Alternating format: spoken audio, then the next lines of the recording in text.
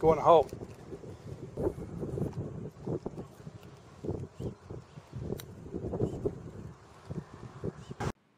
Okay, George, going to look at your putting stroke first, and we're going to compare it to Tiger Woods. Your setup looks pretty similar. The width of your stance is about right. I like the fact that your elbows are slightly bent and tucked into your sides. That's really good. As Tiger takes the stroke back,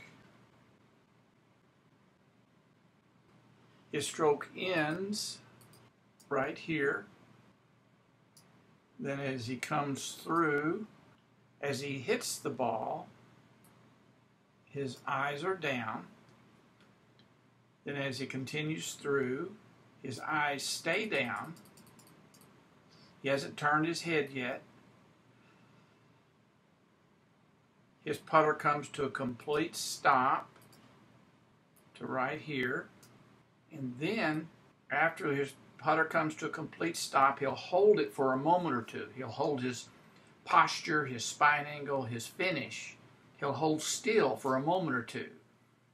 And then he will turn to watch the ball roll to the hole. But while he's watching the ball, he's still in his posture. He's still tilted over. He still holds his putter in its final finishing position. During that moment of holding before he turns, that's when his subconscious mind will do a quick capture of the memory of the force used. So now when he looks at the result of the putt, he's able to subconsciously match the result to a experience of force. So in the future, when he sees something of similar need, similar distance, he's going to do a better job of guessing how hard to hit it, because he is doing a better job of building this sensory library. So it's a very important fundamental. Now let's look at your stroke. As you take it back, the end of your stroke is about here. As you come through and hit the ball, your eyes are down. But as the ball goes away, you immediately start turning and looking. Your putter follow through into about right here, but you're not really holding, and you'll notice that your putter recoils back as you look, and you're coming out of your posture a little bit.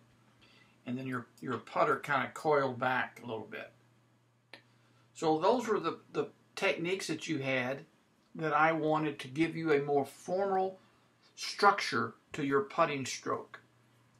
You had mentioned that you 3-putt maybe on average of 6 times a round, which is 1 time every 3 holes. And we want to make tremendous progress. That's like having 6 penalty balls in a round. That's like hitting 6 drives in the water. Every time you 3-putt, you need to think of that as a lost stroke, the same way hitting it in the water is a lost stroke. So reducing your mistakes that you make in putting has to be one of our primary goals to help you lower your score. The only reason I teach is to help my students lower their score. One of the reasons that you 3-putt is you're going to be making too many mistakes with speed control, how hard to hit the ball. You're going to look at a long putt and you're going to guess how hard to hit it, but you're not going to guess as well as you would if you improved your technique. So we want to guess better, and then we want to execute better. Now you also miss quite a few short putts. Tiger's follow through is longer than his backswing.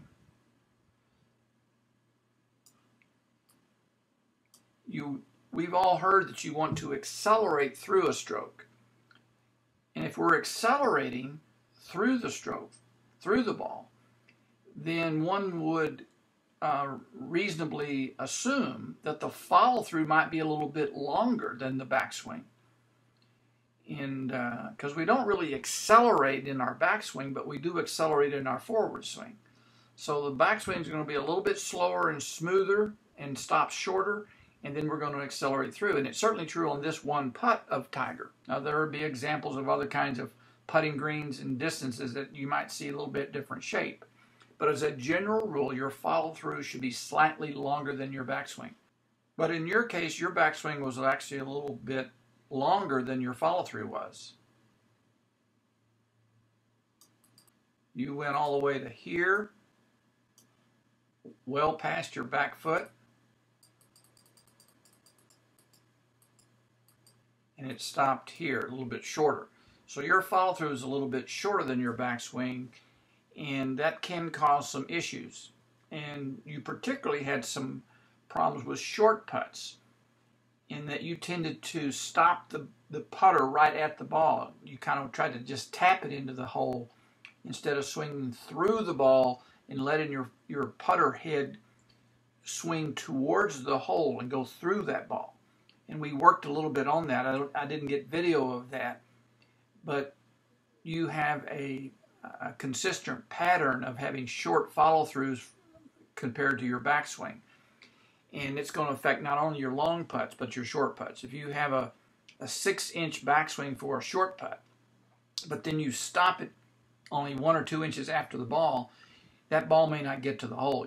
So you want to have a short, long stroke, short, long, whether it's a 30-foot putt or a 30-inch putt. Short, long, short, long.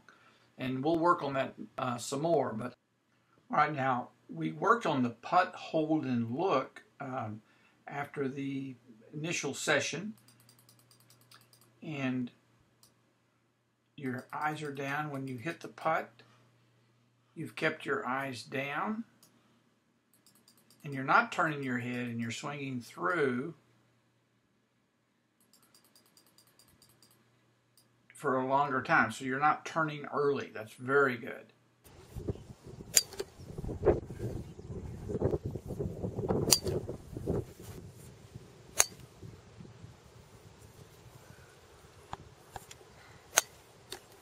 Very consistent, just in the wrong direction.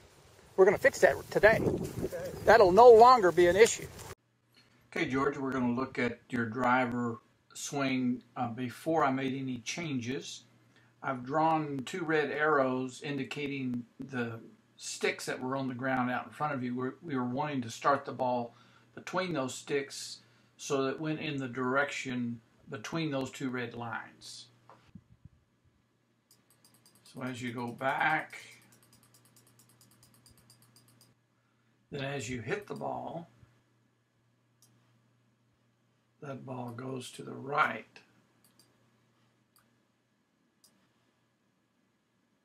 And this here is a second drive.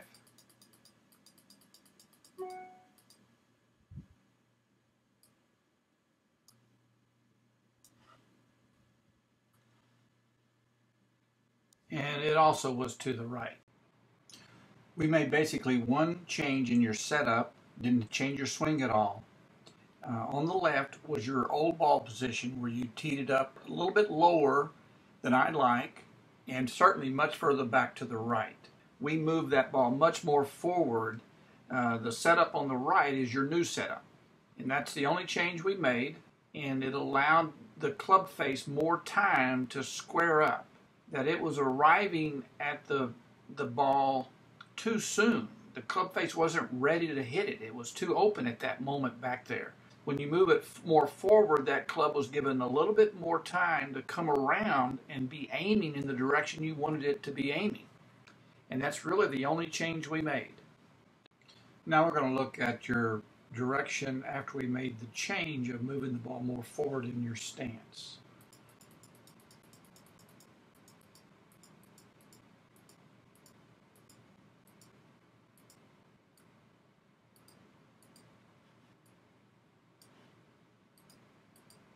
Right down between the lines. Very good.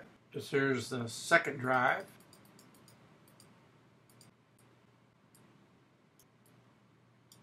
Slightly right, but still between the sticks. Very good. This is a third tee shot, a third one in a row.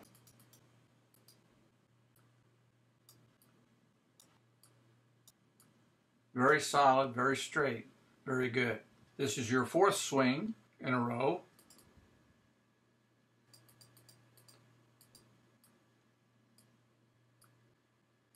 Very straight. Left than normal. Is that pretty straight? Yeah. Better than he normally. Right. He could never do this without teeing it higher. The tee he had didn't allow him to tee it high enough. That's the best drive you've hit in a long time, John. Really Come on, it can't be that simple. It can be that simple. You've got a good golf swing. You hit all of those really solid. They all went in the exact same direction. They were just to the right. You developed a good swing to hit a consistently solid shot. I mean, you don't have an athletic problem. You have a geometry problem. That's exactly right. He's a mechanic. That's what I want to hear. And that goes right between the sticks. Look at that. Oh. Playing good golf is not about controlling the ball. It's about controlling your attention. You have to make your attention discipline this new ball position. Right. If you, it's no guarantee, but your chances are certainly better if you do this. Yeah. That may be the worst shot to the right, but that's playable. That's findable. Oh, yeah. So we're going more to the left and higher. Oh, that's a beautiful shot. That's a little power fade. Does that feel better? Yeah. It really does. Good. I would recommend doing this for a while until you get comfortable with looking at it visually. I want you to get your grip. I want you to put your feet together.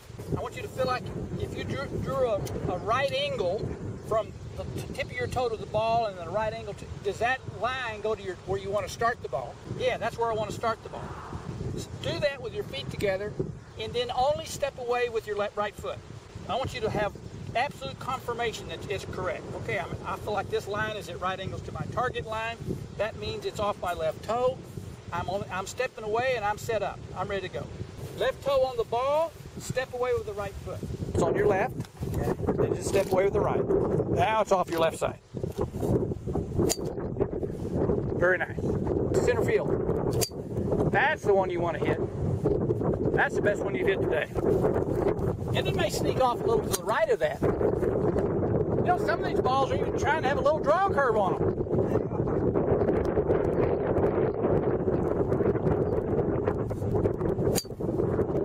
That's a beautiful ball.